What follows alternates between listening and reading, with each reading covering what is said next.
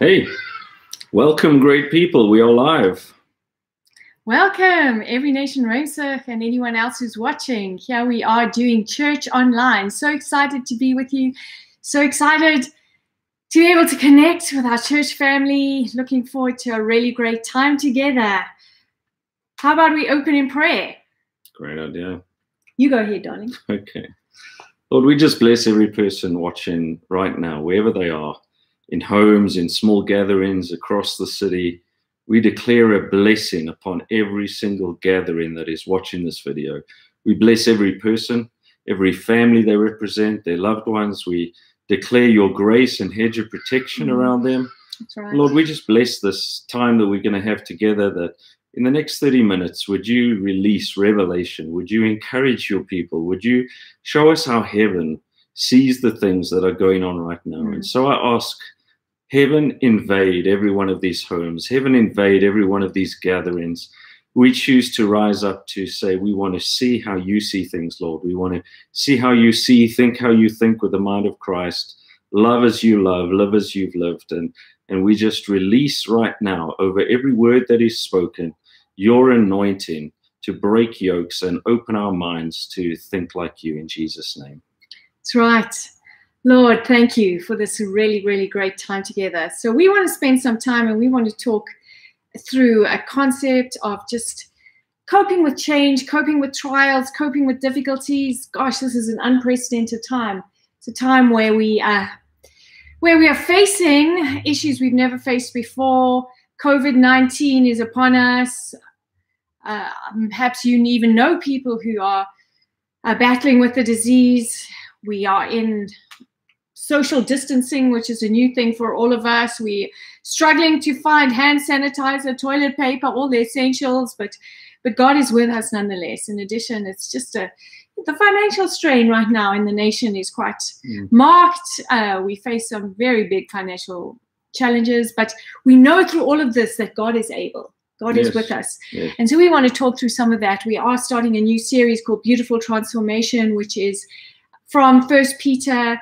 The reason we wanted to do this series now is that this letter was written to a church that was going through hardships. The people had been scattered from Jerusalem. They were living in different areas around Asia Minor, Turkey kind of area, which is now Turkey, and they were facing persecution. In fact, it alludes to a persecution that was about to come under the Emperor Nero, where Christians were actually burned alive as human torches. So they were facing some really, really tough stuff.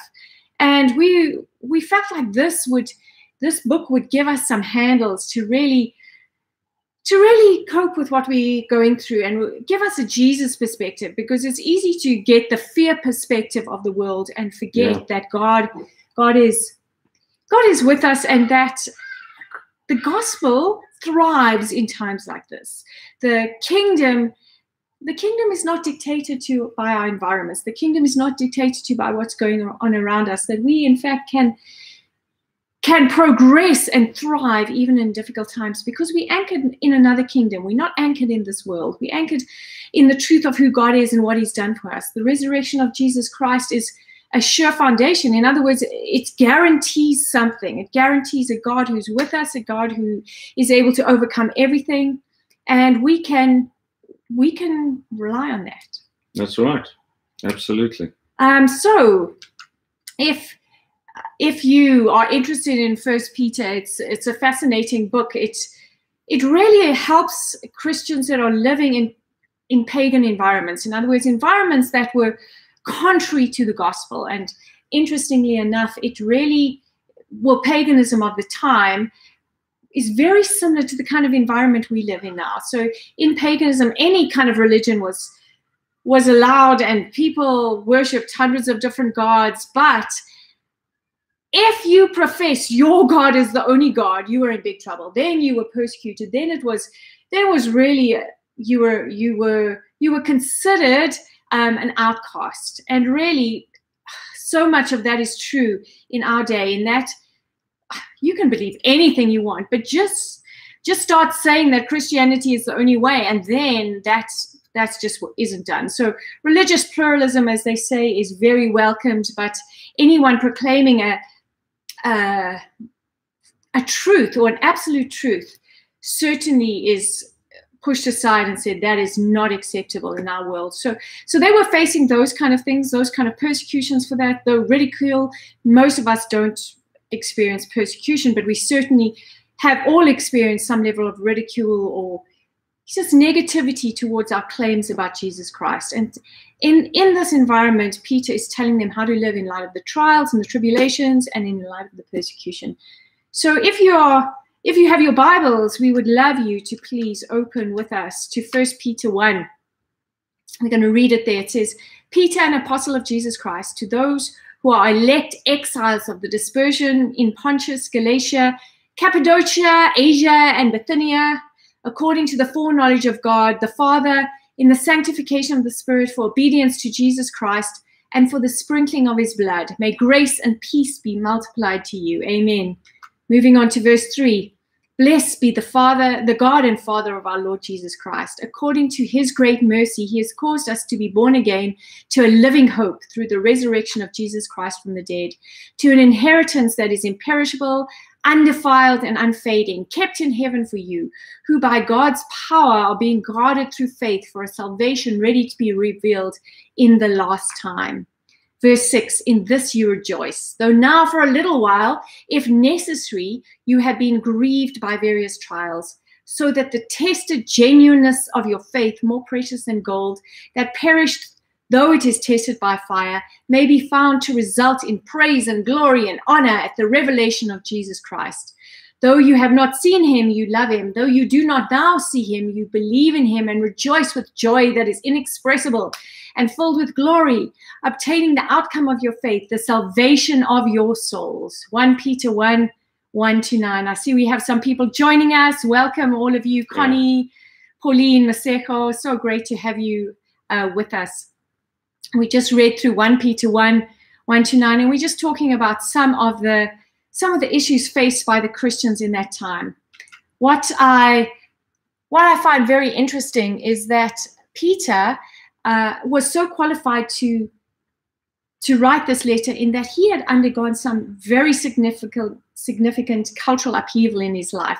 He had been raised Jewish. He loved the Jewish faith. He was a devout and good Jewish boy. And then when he encountered Christ, he began a journey of beginning to embrace other cultures and other people from different people groups. And we see his journey. Remember in Acts 10 how he was confronted with that vision, and he realized now that God was saying this gospel could go everywhere, could go to all of the nations and all of the people groups. And then he went and preached to the Gentiles, and the Holy Spirit fell upon them. It was just a lovely, chaotic, beautiful moment that he experienced. And you would think that would have convinced him forever that, gosh, now everyone can be part of the kingdom.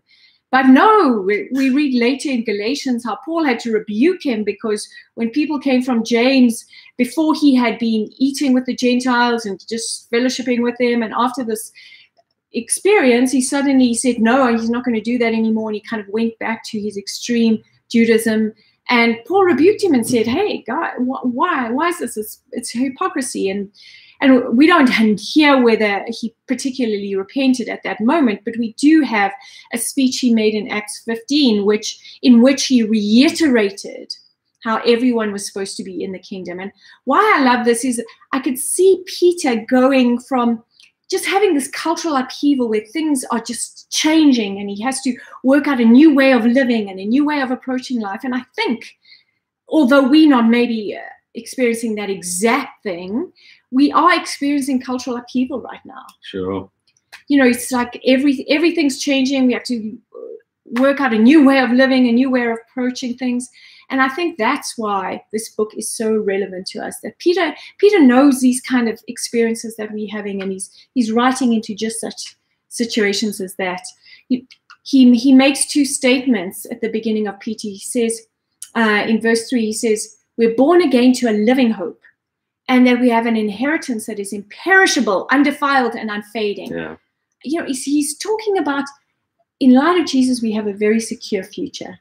And those of you who are watching, you don't know just how much Andrew values Psalm 91. I've heard him speak it, preach it, say it. I think he said it nearly once a week, maybe 3-4 times a week, all the years that we've been married. I know it off by heart just by listening to Andrew. And I thought, Psalm 91 just speaks so much about the secure future we have in Christ. So I'd love you to just talk a little bit about that, darling. Yeah, absolutely. I was privileged to have a week away just seeking the Lord in the mountains, doing a prayer retreat last week. And I felt like God gave me 19 confessions to counteract COVID-19. And many of those come from Psalm 91. I will post some of those on our social media. I may even put a video up later on our YouTube channel. But I want to do something with you that is possibly a little bit more interactive. So if you have your Bible, why don't you open up to Psalm 91? And the Psalm 91 is just such a relevant scripture. Like Carol says, I've prayed it over our family regularly. We've seen God answer that in many different ways.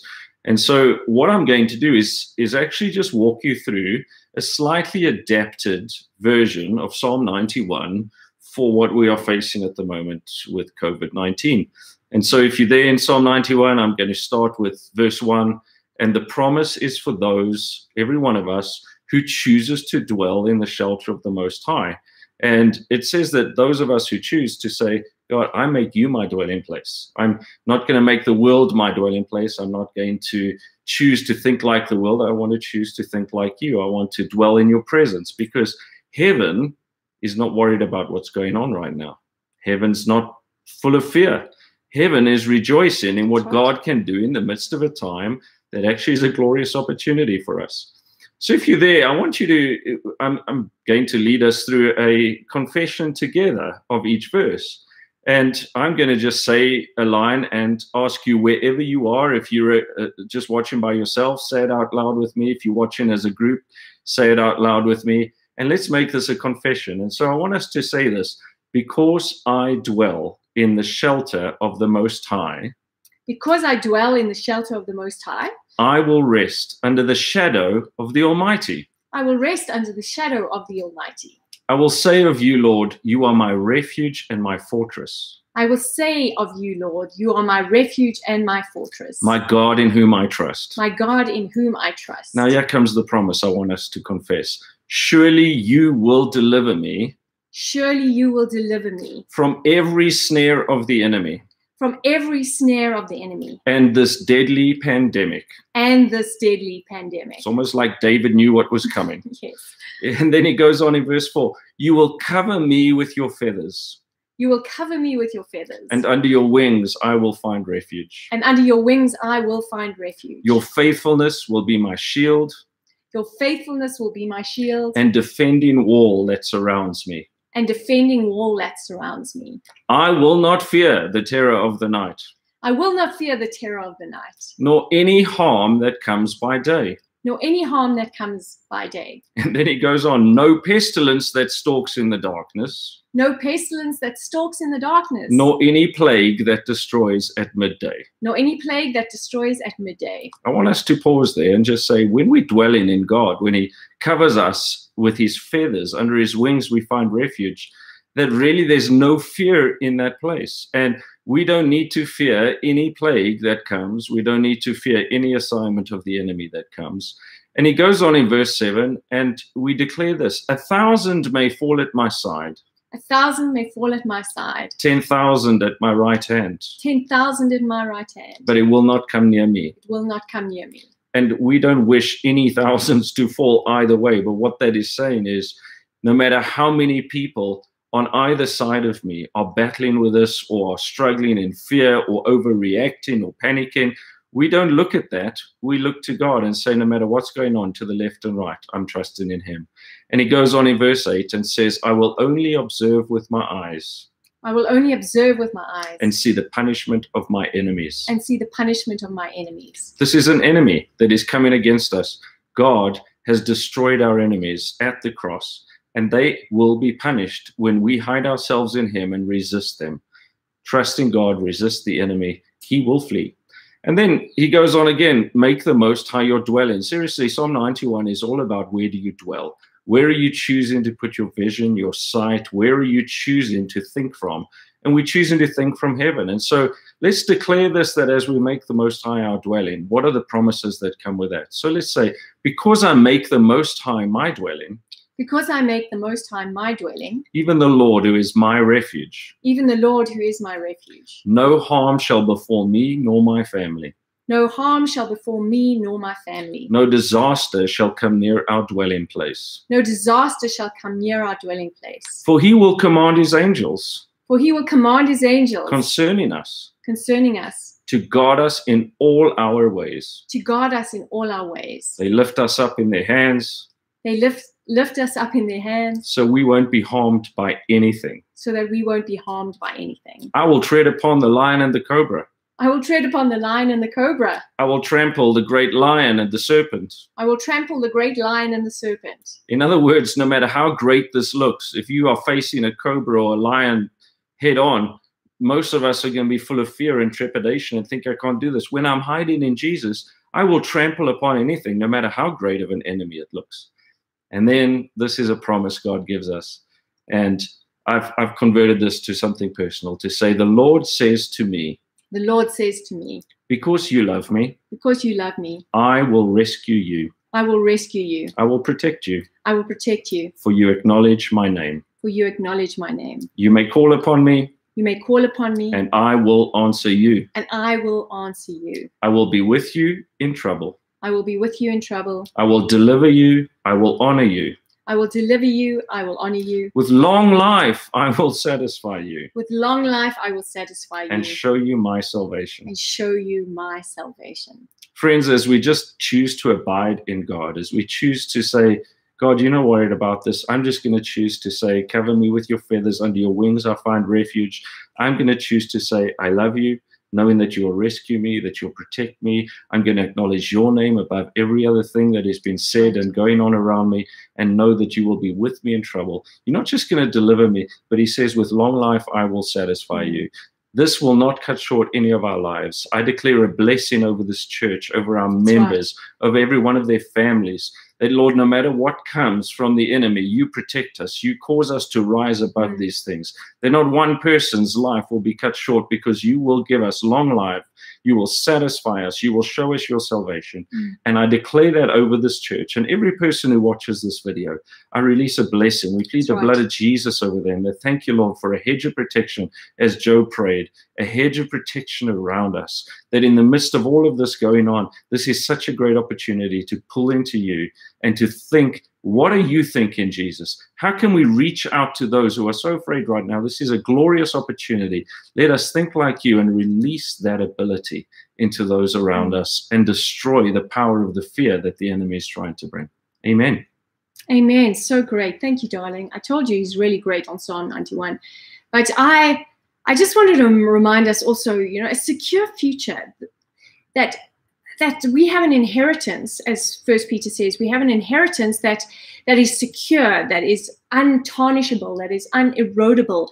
And what I love about that is that we often think when calamities like this happen and when things don't work out the way we expect them to work out, that somehow God's plans have changed. Those dreams that we've always had, oh my gosh, now they aren't valid anymore. We have to recalculate our whole lives. But something I feel like God is saying to us is that the promises he's made to us in the past still stand. He made those promises knowing that this situation was going to come upon us. And he was still very confident that he was going to bring about these good things in our lives. And so I would just really encourage you that not to give up on your dreams, not to give up on what you feel like God has said for you and your family, that this is not a season to abandon those, but this is a season to press into those, to find out from God how he's going to accomplish those in these times, how I can become the kind of person necessary to carry that dream forward. So I just do want to encourage you that God is not taken by surprise by this, that what he has promised you remains true and good and right for you, and he is continuing to work that plan for you. In addition, as Andrew said, there are people around us terrified. And they don't know that they can have the same secure future that we have in Christ. And this is the time to start telling them that. That's right. To start explaining the confidence you have. Because as we go around our lives, there's a confidence we carry because we know God is with us. And no matter what comes against us, he's already made provision for that. He's already walked into the future on our behalf and conquered these things. And therefore, we can step into our futures confident that he will be there and he will show us how to live. He will show us what to do. He will have provided for our needs. He will have provided for everything that we face. So people around us are going to be asking questions. Why are you so confident? I've had so many people ask me, why are you not afraid? And my answer is because I know God is with me. And no matter what comes, I know I'm not immune to disaster. None of us are immune to problems. But we know this, that when those problems come, there's a shield of God's protection. We're hidden under the shadow of the Almighty. His wings cover us. So we face difficulties in a very different light from the people around us. And it's so great at this time to be able to invite people into that same protective place, that same fortress of God. So yeah, it's so great to see all of you online. Thank you. Gosh, there's so many of you now. I can't name you all, but welcome. Yeah. Welcome. Lovely, lovely, lovely to see you. So we're talking from 1 Peter 1, 1 to 9, and we've talked about how Peter alludes to a secure future that we have in him.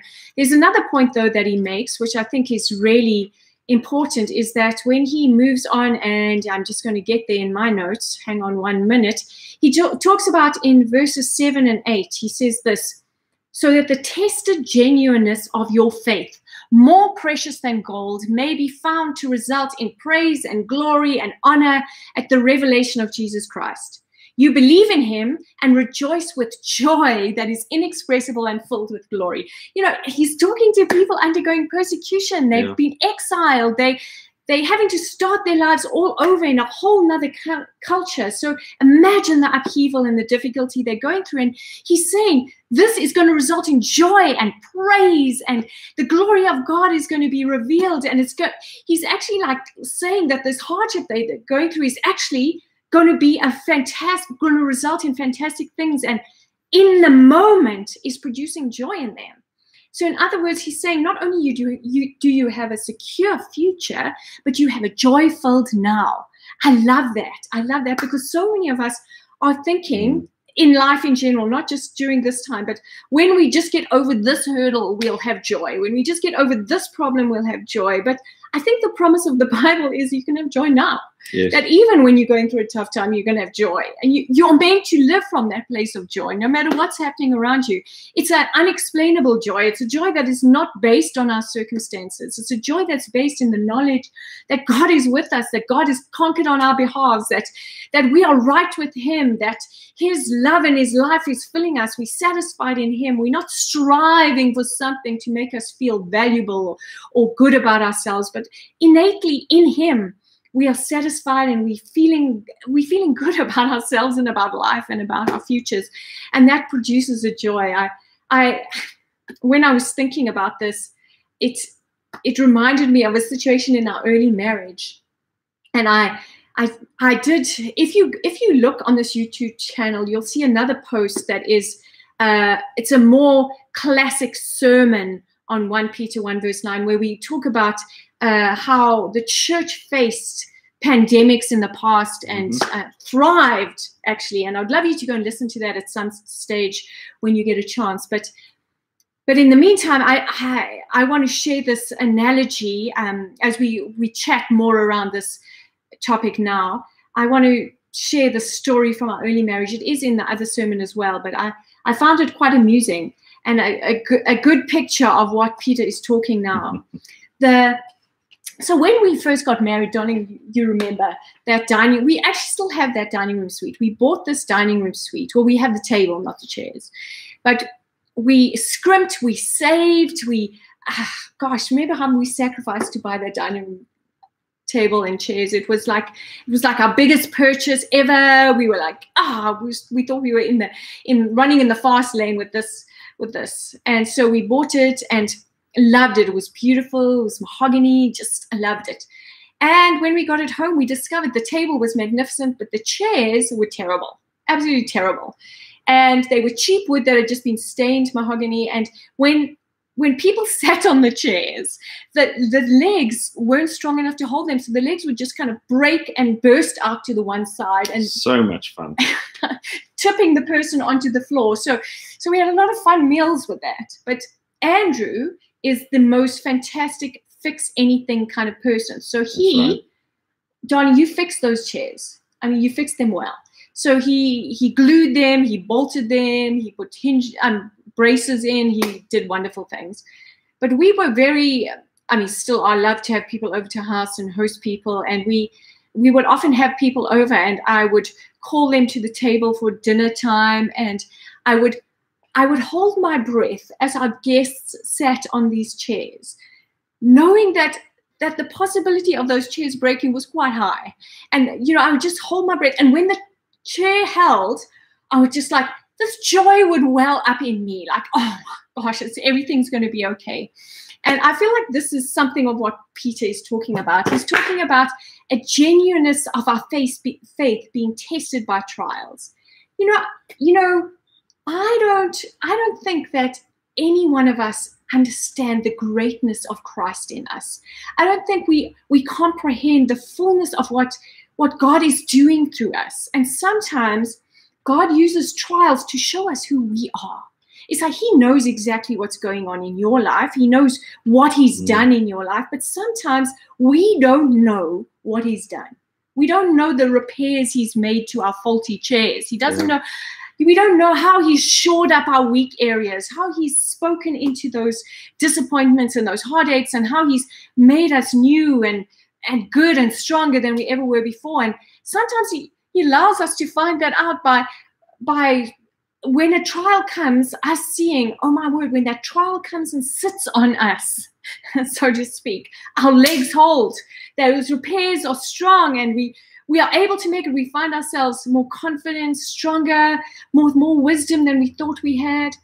And sometimes a trial comes along and we discover maybe there is a bit of a weakness there. Maybe one of the legs does break or doesn't hold up under the pressure. But instead of that being a terrifying thing, it's, oh my word, look at this area. The Holy Spirit says to us, I want to come and fix this area. I want to bolt it, glue it to make it better. And we are able to cooperate with him because now we see that area needs some help. And so at the same time, it also produces joy in us. Oh, wow, look what God is doing in my life. Look what he's done in my life, the strength that he's brought, that I can see now as I face that trial. And look how he's allowing me to cooperate with him, to allow that weak area to be strengthened. So when Peter talks about that we rejoice with joy, and that is inexpressible, and we are filled with glory in the face of trials. He's talking about this, is that the trials reveal God's glory in us. They reveal his strength. Right. So it's such an exciting, it's an exciting time. I feel like I want to prophesy to each and every one of you that in these next days, you are going to see God do things through you that you had never imagined. You're going to find the strength of Christ rising up in you to levels you had never imagined. I've heard testimonies from some of you, how you've led people to the Lord in this time, how you've been able to witness in this time, how you've been able to help people, how innovative ideas have come to you as you got your children at home, how you've been able to just encounter Jesus in a greater measure than ever before. And let this be our portion during this time. Let this be our portion during this time. Anything you want to add, great man? Yeah, listen, I believe God is using this to create opportunities. What the enemy intends for evil, God always turns for good. That's right. And so for us to understand that no matter what we are going through, when the rest of the world panics, we pull into Jesus and find solutions. That's right. This is the beauty of tapping into heaven and dwelling in that place, is that heaven is full of solutions. And so if you are facing challenges in this time, pull into heaven.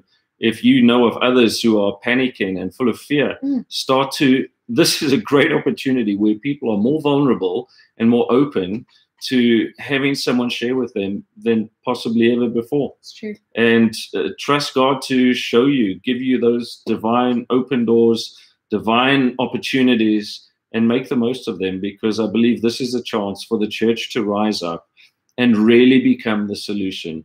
As if you watch the other video of the sermon that is up on YouTube that was pre-recorded, Carol goes into just how the church was such a solution in times of pandemics. And we really can be those people that are going to rise up and show that our God is real, that this is not just religion, this is relationship. Amen. And that we choose to love God with all our heart, soul, mind, and strength, and show that same love to our neighbors that Christ has put inside of us. Amen.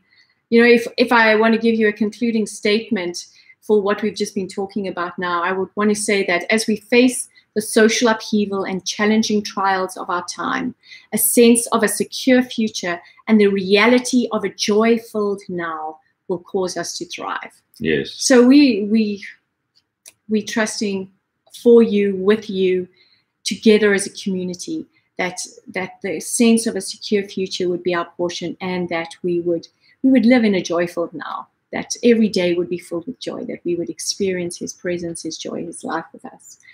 Amen. Just on some family matters, church, Musa got married yesterday. Yeah, she sure did. So exciting. She's off on honeymoon. So yeah, be praying for her that she would have just a lovely time. We'll see her in a couple of weeks. So that's very exciting news. And we do just have a few announcements that I'm going to ask Andrew to make. Yeah, absolutely. Listen, as the chairman of this home, I get to share some of the details, and we are trusting, as you all know, we've been sharing this in our services for the last few weeks, but God is about to give us a home of our own. So as you are gathering in homes around the city, we still look forward to the fact that by May we will have a place of our own. Amen. And so for those who don't know, we put an offer in on a beautiful property. That offer was accepted. We managed to find a property that has venues we can start using immediately, offices we can start using immediately, for less than what we were looking at other places that had no such thing. And so we want to just give you an update of where we are at. And we are just making great progress. As you know, we need to raise pledges of $50,000 a month by April. And so we are encouraging all of our members and just saying, contribute what you can, that every member knows I gave something towards that. And so in our raising of those pledges, we trusting for 50,000 to come in. We have received 22 new pledges. We currently have raised 13,180 Rand, and we celebrate that. Thank you, Jesus. Bless those who are pledging, bless those who are giving. If you haven't made a pledge, we have online pledge forms. If you are in gatherings where there are other pledge forms, you can physically collect and fill out. But we invite you to follow the link that is on our website, that is on our social media platforms, Every Nation Ruimsig, to download those forms, fill those out, and we encourage every person to pledge as God lays on your heart. We have...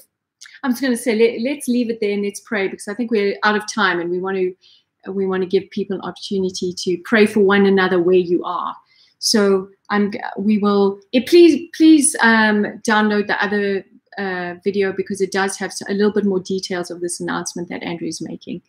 But would love you guys to take some time to pray for one another, and just to pray for one another for the dreams you have for the future. Let's not give up on those dreams. And just, you have some questions there.